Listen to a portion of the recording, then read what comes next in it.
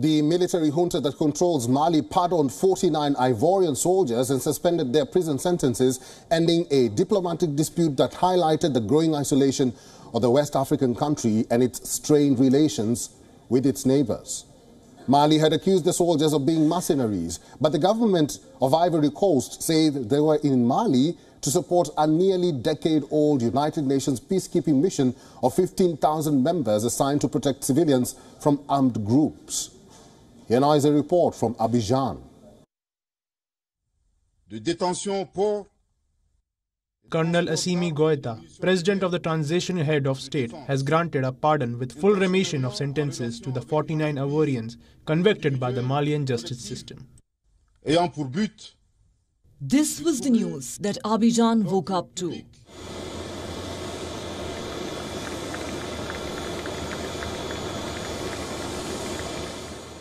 And this followed at the Ivory Coast International Airport after the announcement in Bamako, Mali. Junta leader offered pardons to all 49 Ivorian soldiers whose arrest in July triggered a bitter diplomatic row. The Ivorian soldiers landed in Abidjan and were greeted by President Alassane Ouattara. On the 30th of December last year, 46 soldiers were sentenced to 20 years in prison, while 3 women among the original 49, who had already been freed in early September, received death sentences in absentia. They were convicted of an attack and conspiracy against the Malian government and of seeking to undermine state security. The trial opened in the capital of Mali, Bamako, on the 29th of December and concluded the following day. The decision to pardon the soldiers symbolizes Goïta's concern for good governance and respect for independent justice, claims the government. Goïta seized power in 2 coups, first in 2020 and then the following year when he took control after firing the president and prime minister of the transitional government. Mali has been embroiled in terrorist violence linked to Al-Qaeda and the Islamic State for almost a decade.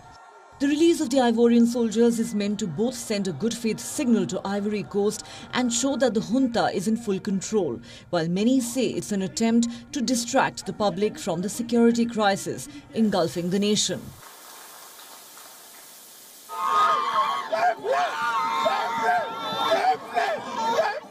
Families could not hide their joy over their sons and daughters' return.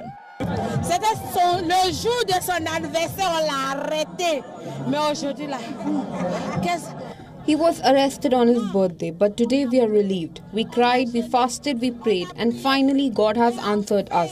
I'm in joy. Words fail me. I'm looking for words.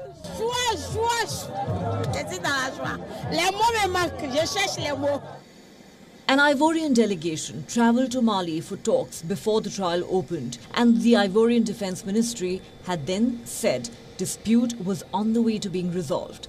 An agreement reached between Mali and Ivory Coast at the time had left open the possibility of a presidential pardon. The Malian government cited a memorandum of understanding the 2 countries had signed on the promotion of peace and the strengthening of relations of friendship.